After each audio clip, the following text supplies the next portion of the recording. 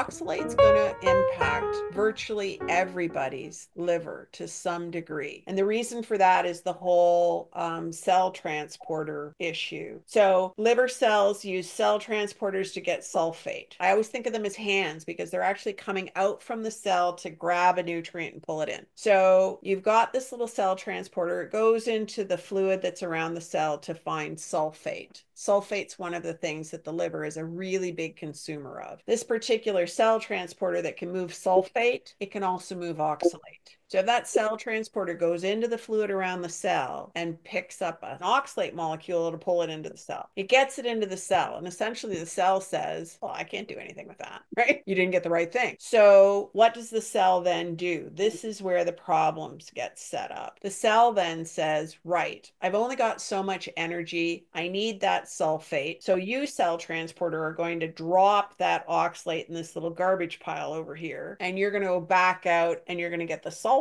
that I wanted. Okay. So then the cell transporter goes out and tries again. Essentially what happens is you get this oxalate that's kind of accumulating in the cell because it's being brought into the cell. The cell then goes, yikes, not that. The cell transporter drops it and it uses the energy that the cell transporter needs to go back out to get the nutrient. That oxalate that's accumulating in the cell unfortunately doesn't stay in a nice little neat garbage pile in the corner. It circulates in the cytosol, which is the fluid inside the cell, and it is incredibly toxic for mitochondria. So it takes energy to get that cell transporter out. And then you've got this oxalate, which is affecting the mitochondria, and they're going, having a hard time turning over here, can't make much energy. So the cell is going to keep biasing in favor of trying to get the nutrients in that it needs and not cleaning out. So this could be part of the reason behind what we see as oxalate dumping, which is these big gushes of oxalate that come out and go into the bloodstream all at once. Because finally the cells, the tissue of one kind or another goes, right, we have enough energy, things are going good, Monique's been taking her B vitamins, we've got our taurine, we're ready, right? And then all of them are going to secrete this stuff out as much as they can. So it tends to hit the bloodstream in a wave. And so then we get this wave of oxalate, we clear it, things settle down. Then we get another wave of oxalate, we have to clear it, things settle down. That tends to be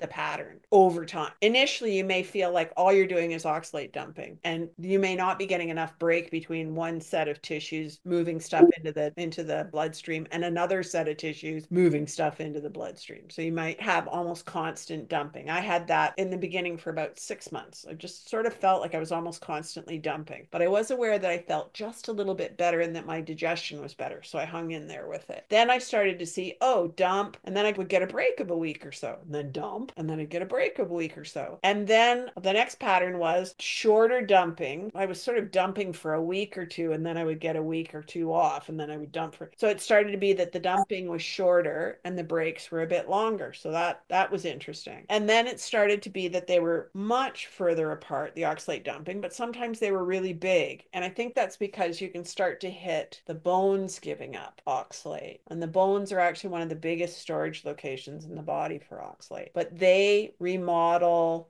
slowly. So those big ones can come later, but as long as I was kind of prepared and I was doing the right things, then I would sail through them. If I had taken my eye off the target and was off doing other things, I could get rolled over at that point. So we just kind of have to stay aware of the fact that the game's not over just because you start to see some good consistency. Like I got to about 18 months and I kind of went, ooh, I'm done. Nope, I wasn't. Anyway, and then the long game turns into, so for any of you who are still menstruating, I'll give you a heads up. The long game was as I was sort of done the big stuff, and I was just like, the mid game is some of the big stuff like the bones, and then it sort of starts to tail off. You'll still get some of the occasional dump, but it kind of tails off in the end game. But then I would dump every time I had a period. So the long game where you're getting to the end of the process, our hormones do affect oxalate trafficking. So I would start to feel uncomfortable. I would have more urinary tract symptoms, like my urethra would feel irritated and almost like I was getting a UTI. And I'd go,